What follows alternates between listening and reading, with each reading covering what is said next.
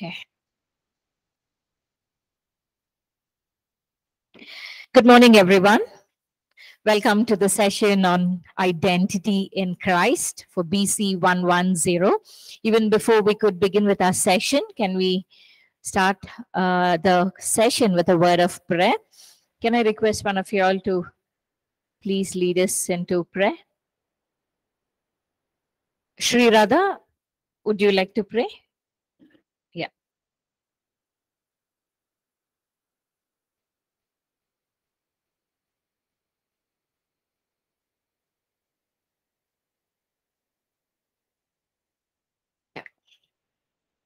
Thank you, Father, for this wonderful morning and wonderful day.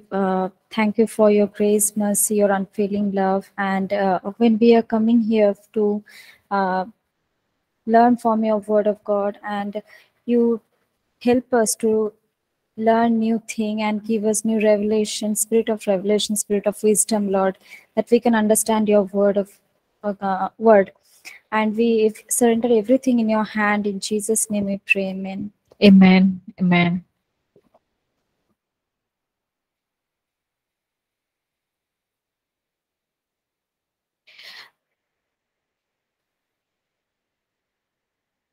Okay. So today we're going to continue on the session where we are discussing on redeemed in Christ. We finished, and now we have started with redeemed by his blood. We are on page 70, which talks about his blood speaks. Whose blood are we talking about? The blood of Jesus. We're talking about the blood of Jesus, which redeemed us. Jesus redeemed us by his precious blood, and this blood speaks. This blood speaks. So let's turn to Hebrew, book of Hebrew, chapter 12, verse 22 to 24. 22 to 24.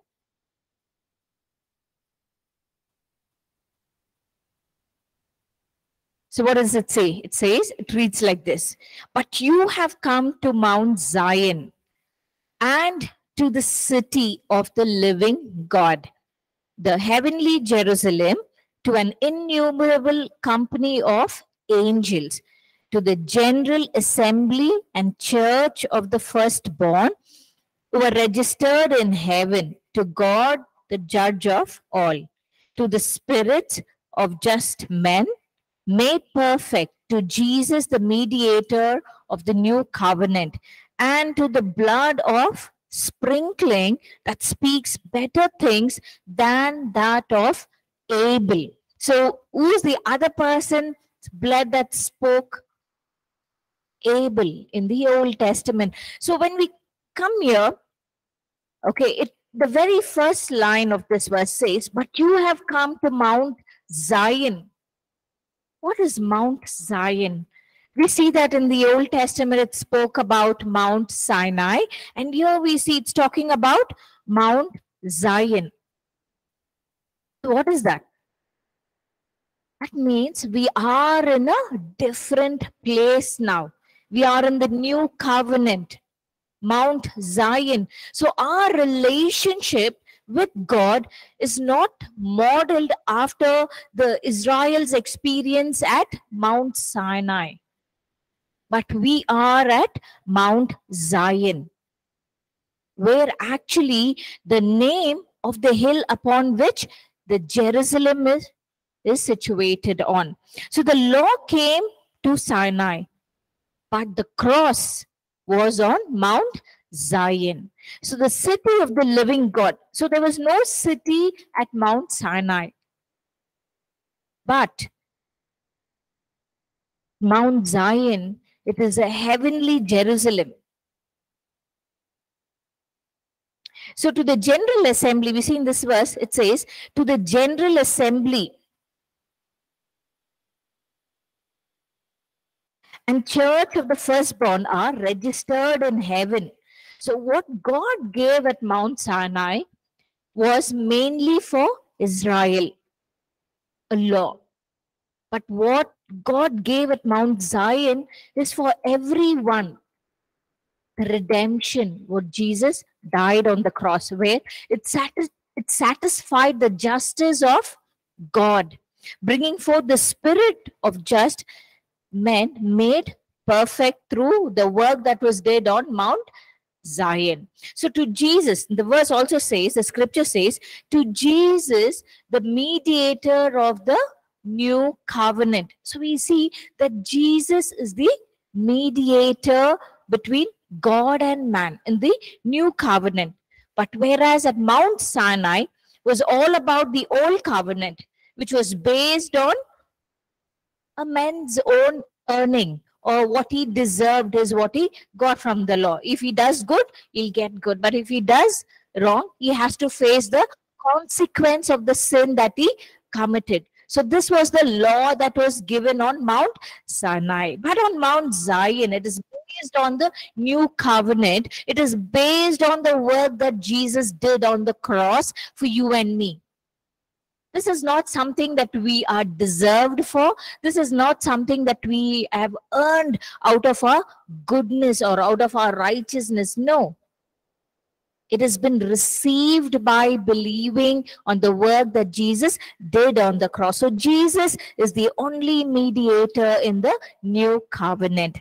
So the verse also talks about to the blood of the sprinkling that speaks of better things than of Abel. So we see here, the blood of Abel does not mean that the blood is shed in the martyrdom.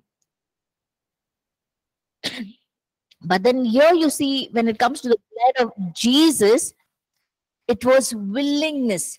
Jesus offered himself willingly. He sacrificed himself willingly. There was a voluntarity in that sacrifice. So the blood of Jesus speaks better things than the blood of the animals that were sacrificed in the Old Testament, which was a cover, or the blood of Abel.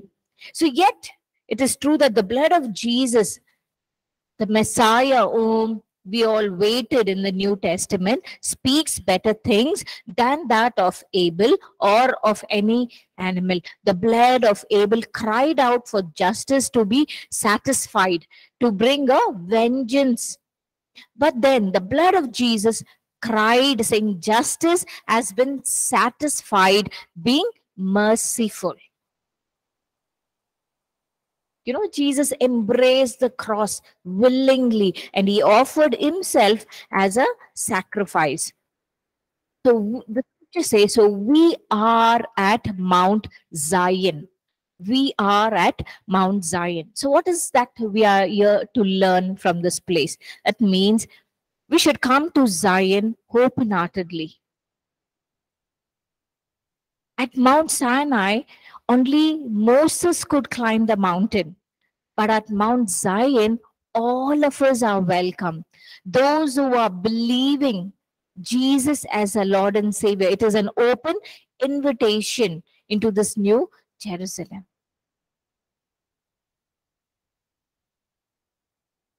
With that, we will move on to the next verse, Colossians chapter 1, verse 13 and 14.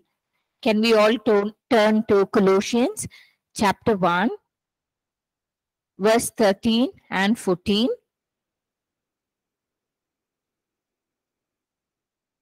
It says, he has delivered us from the power of darkness and conveyed us into the kingdom of the Son of his love, in whom we have redemption through his blood, the forgiveness of sins.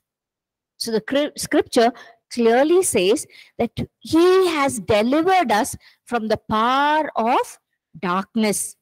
That means we have been delivered from the Satan's dominion, from the clutches of the enemy. We have been delivered. So the word as an idea of a rescue, there is the sovereign power of Jesus. The blood of Jesus carries sovereign power that delivers you and me from the clutches of the enemy. Another phrase here says the power of darkness, which is also used in Luke chapter 22, verse 53. Talks about the power of darkness, where Jesus spoke of the darkness surrounding his arrest and passion in the same term. So these words refer to the sinister forces that is coming against him for against him. So something that is happening in the spiritual realm. So the power of darkness is something to do in the spiritual realm. But here God is saying that my power is much greater.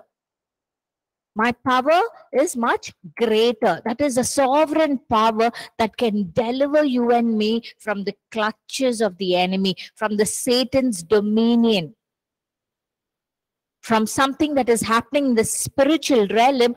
The blood of Jesus can deliver. It has a sovereign power that could deliver you and me, even if we do not have the knowledge of it.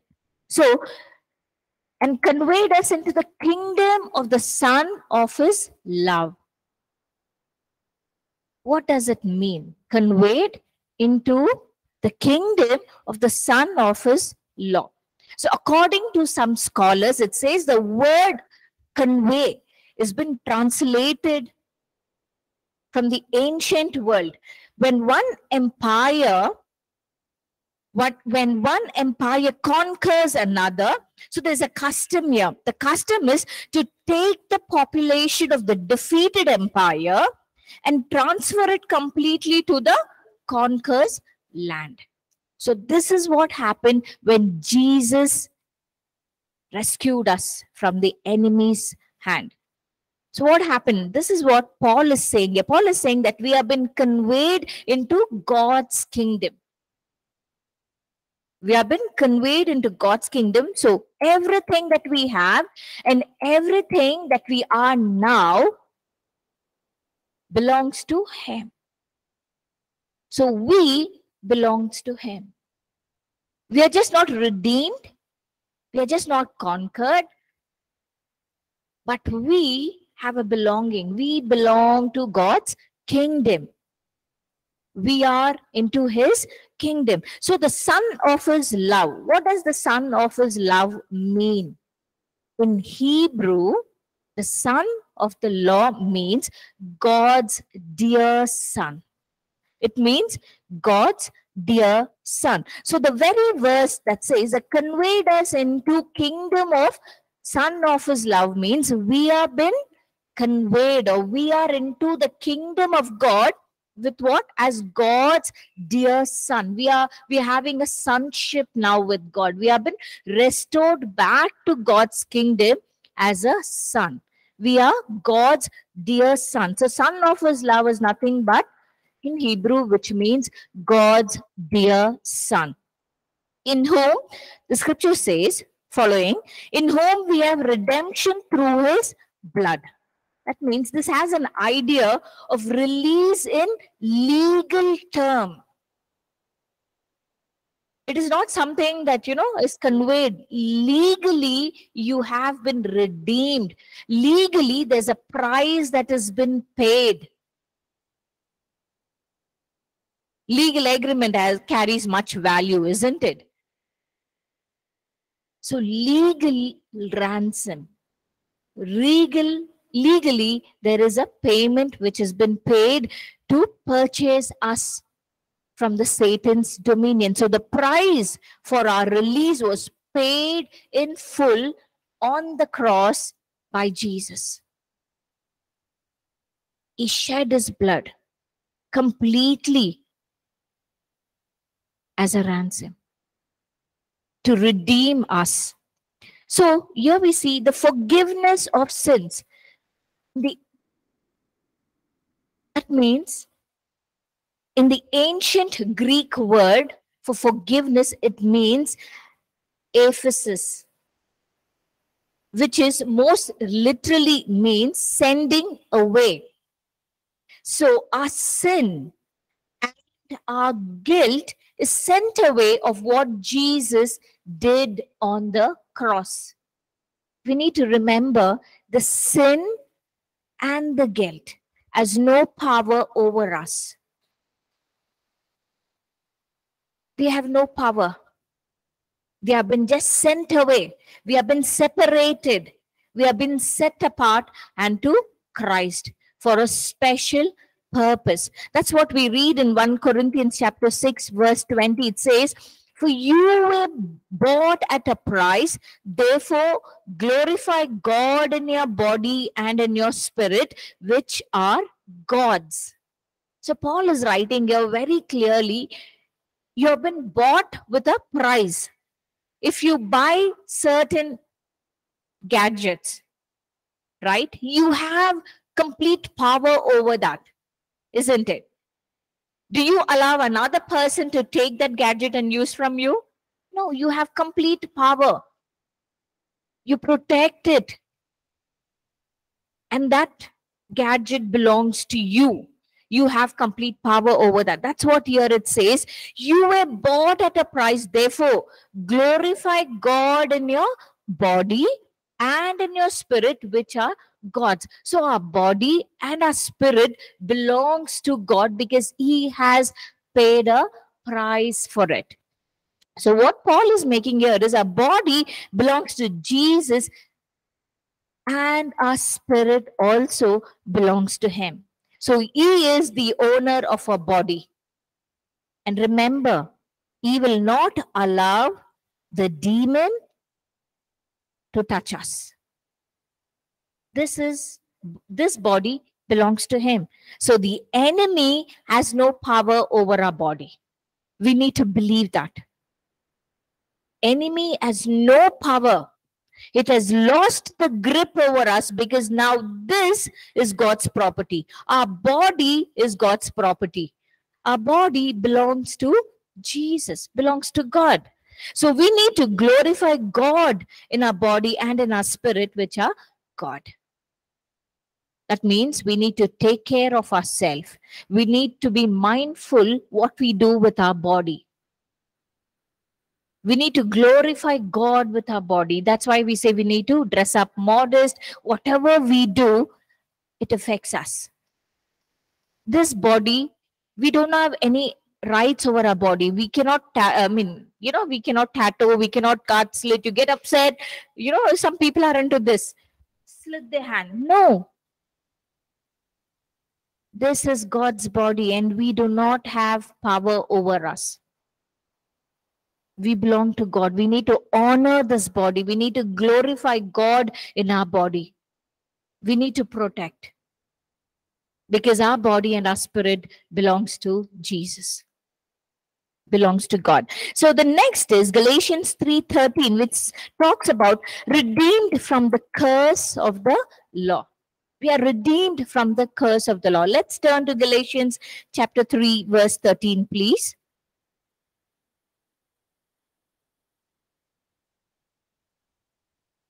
All of us, let's turn to Galatians chapter 3, verse 13.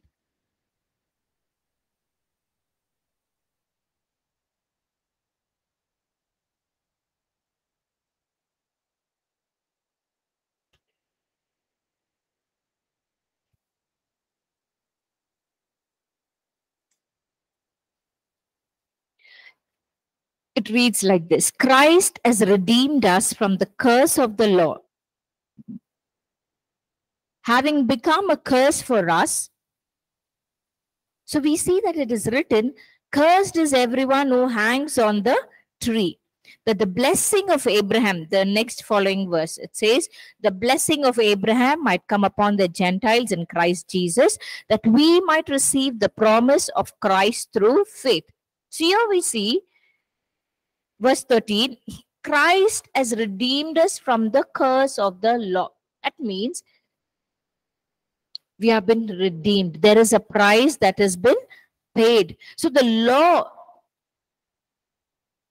that existed before is that put us under the curse is no more active or no more effective over us. Why? Because Jesus has redeemed us from the curse of the law. It is not the sin that we committed immediately that is affecting or putting us into this curse, but the curse, the sin that was committed long back, which brought the curse on all men. And now the work that Jesus did on the cross has redeemed us, redeemed you and me from the curse of the law. So it's not that we have become righteous by the act that we do, but the act that Jesus did on the cross. So we have been redeemed by the work that Jesus did on the cross, where Jesus purchased us from this, from the curse of the law. So with that, we will move on to the next verse, Titus chapter 2, verse 14. Redeemed from every lawless deeds. The scripture says, let's turn to Titus chapter 2, verse 14.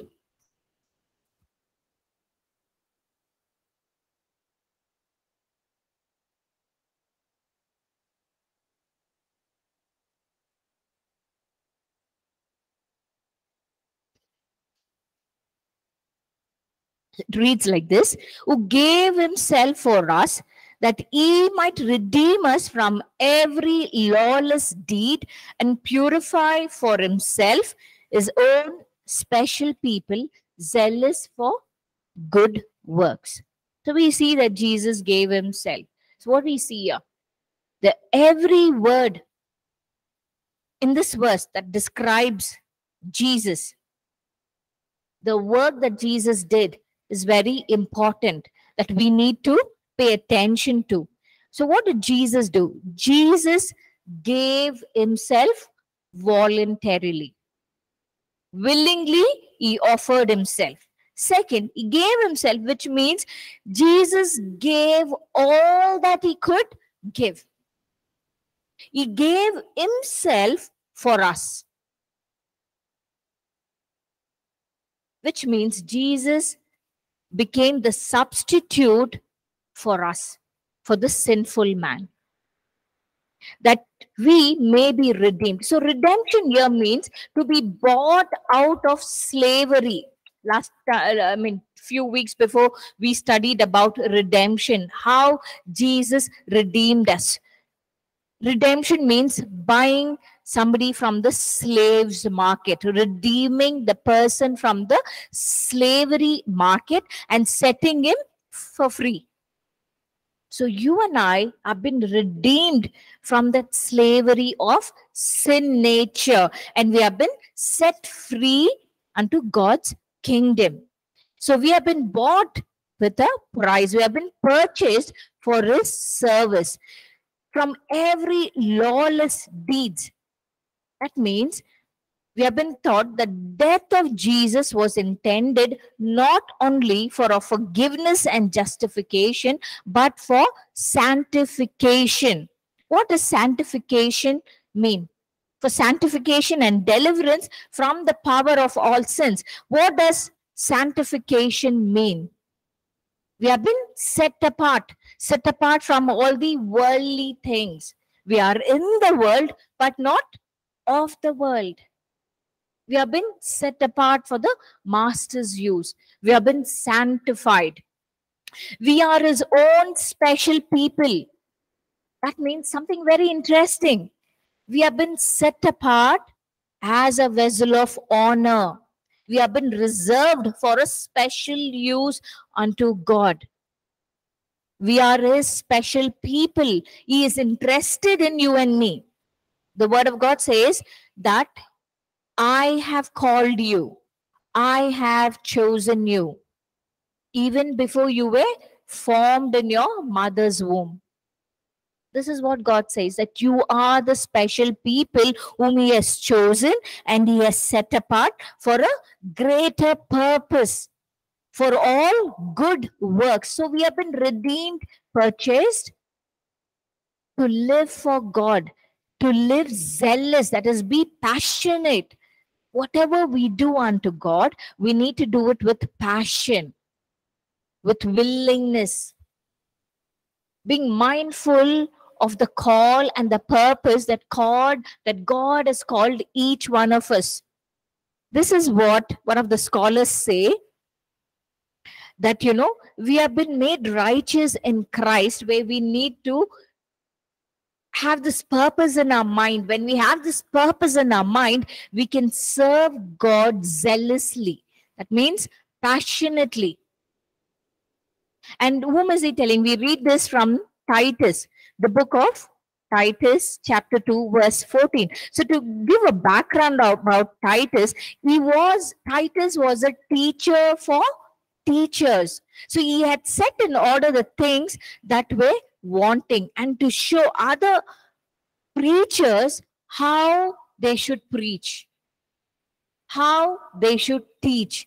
So, we need to see in this epistle about an ordinary life.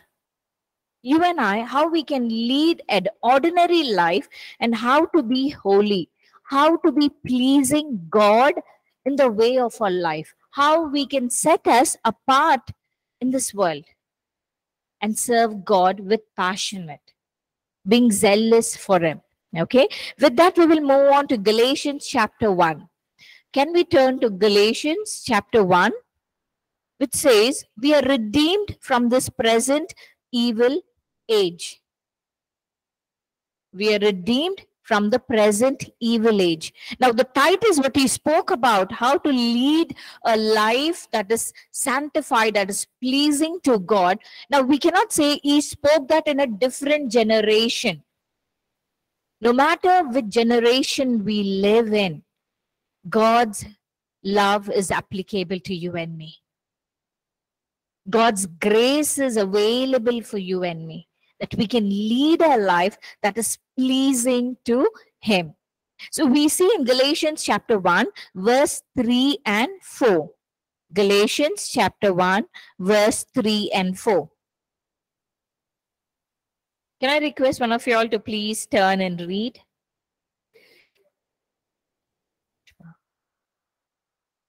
Yes, please.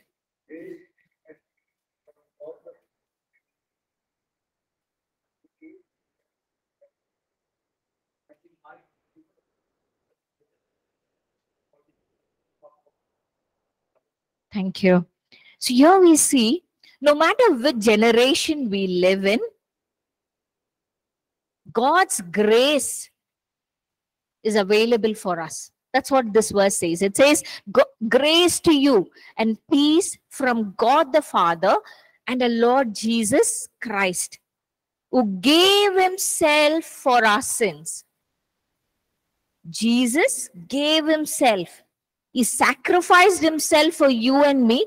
Despite the generation that we live in, this is active.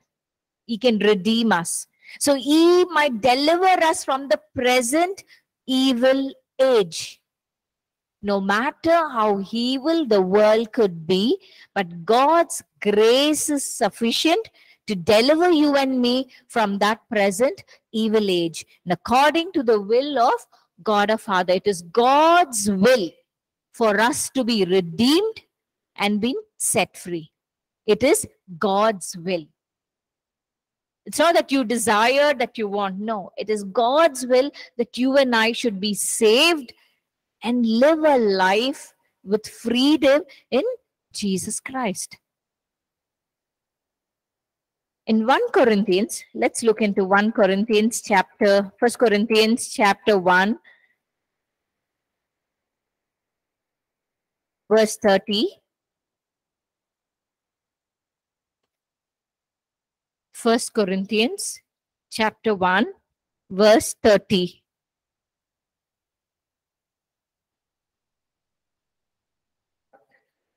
Yes, please read.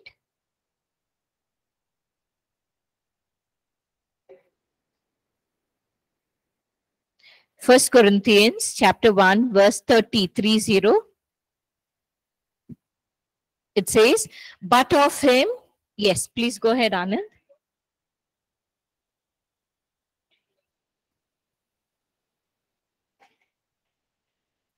So we see here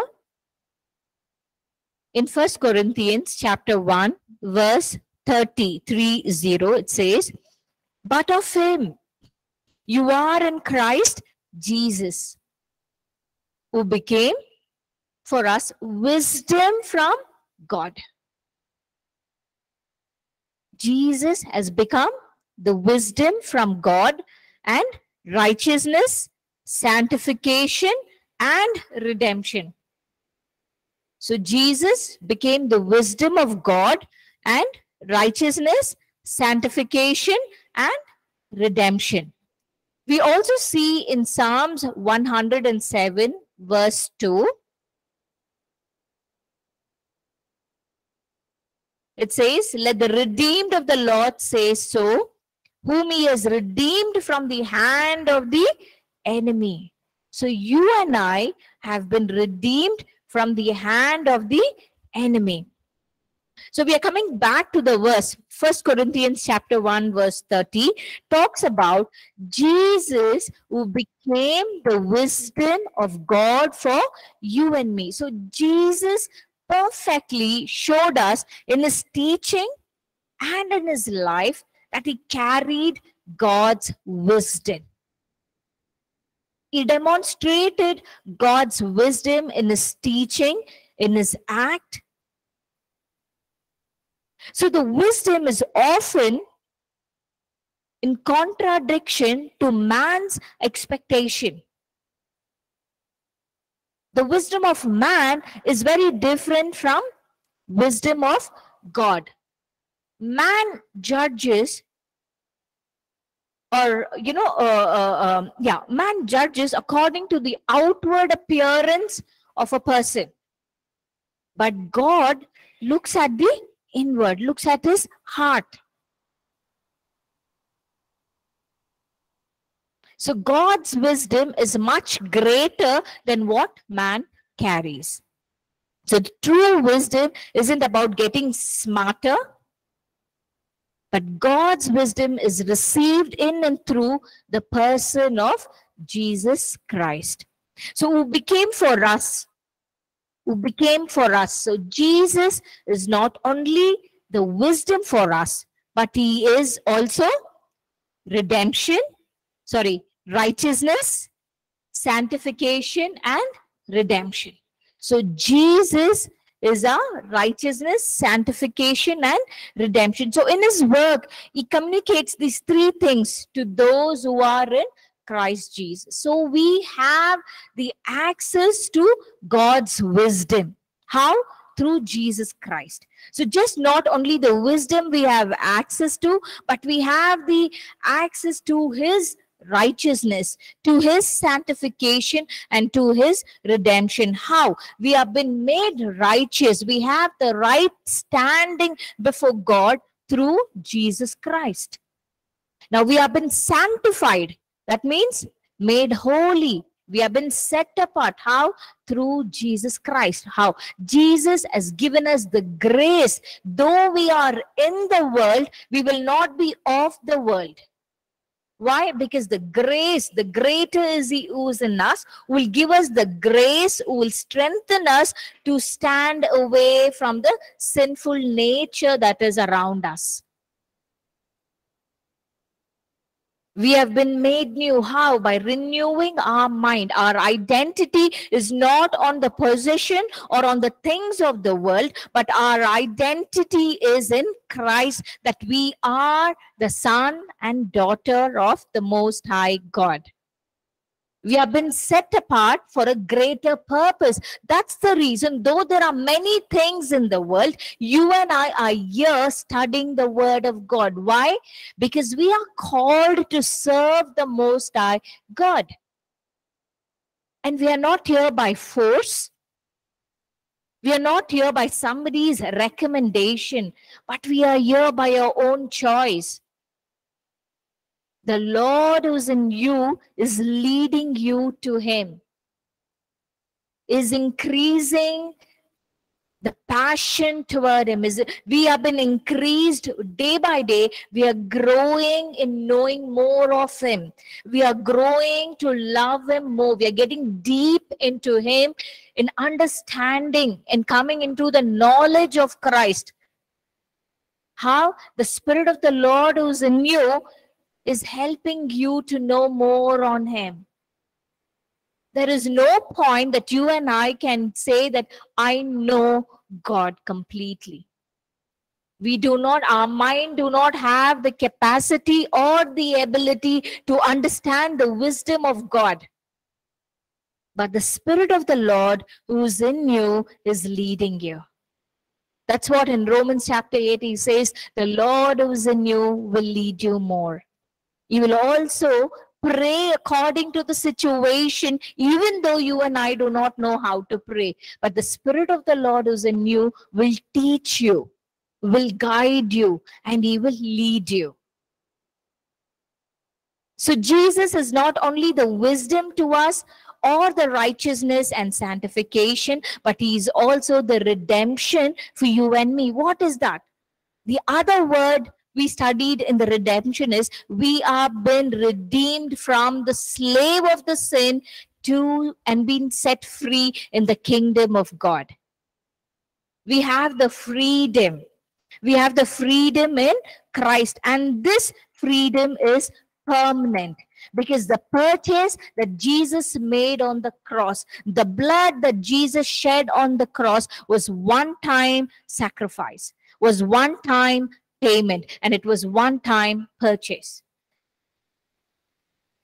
So we have been redeemed forever in Christ Jesus. No matter what the enemy can speak into our life and to our mind, we need to believe that we have been redeemed by the Most High God. So in Revelation chapter 12, verse 11, Revelation chapter 12, verse 11 talks about, they overcame him by the blood of the Lamb. They overcame him. Revelation chapter 12, verse 11. It says, and they overcame him by the blood of the Lamb and by the word of their testimony. And they did not love their lives to the death. So what it says, and they overcame him by the blood of the Lamb means this also tells us three keys to the saints' victory over Satan. We are the saints of God. Do you all believe? We are the saints of God.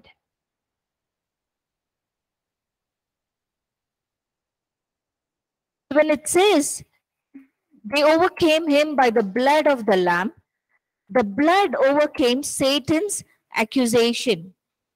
Those accusation means nothing against us because Jesus has already paid the penalty for our sins that we deserve. Jesus has paid a price. We also see in Ephesians chapter 1:7 or Colossians chapter 1:14 and also in Hebrews chapter 9:14, we see that we have been made righteous by the work that Jesus did on the cross. We have been made righteous by the work that Jesus did on the cross.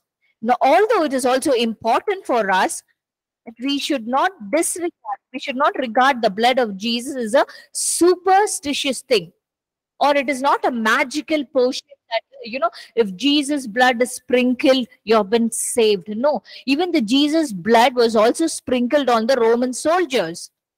But did they receive Jesus as the Lord and Savior? Were they saved? No. So everyone who believes on Jesus, there's something to do with our faith, with our belief. When we believe that Jesus is the Son of God, Jesus died on the cross for you and me, and when we receive him as our Savior, we have been saved. His blood has been active upon us. It's not something literal, but yes, in faith. So the blood of Jesus has a sovereign power to redeem you and me from the clutches of the enemy. So Jesus paid a price. He shed his complete blood on the cross, and he has purchased you and me forever. And our body belongs to Jesus. Our spirit belongs to God. So the enemy has no power. No matter what the enemy can tell, he is a liar. He can tell us different tales in our mind. But then you need to tell him that I belong to Christ. That's what the scripture says, that my body and my spirit belongs to Jesus. And the enemy has no power over our body. The blood of Jesus has been paid and purchased us for full. Okay?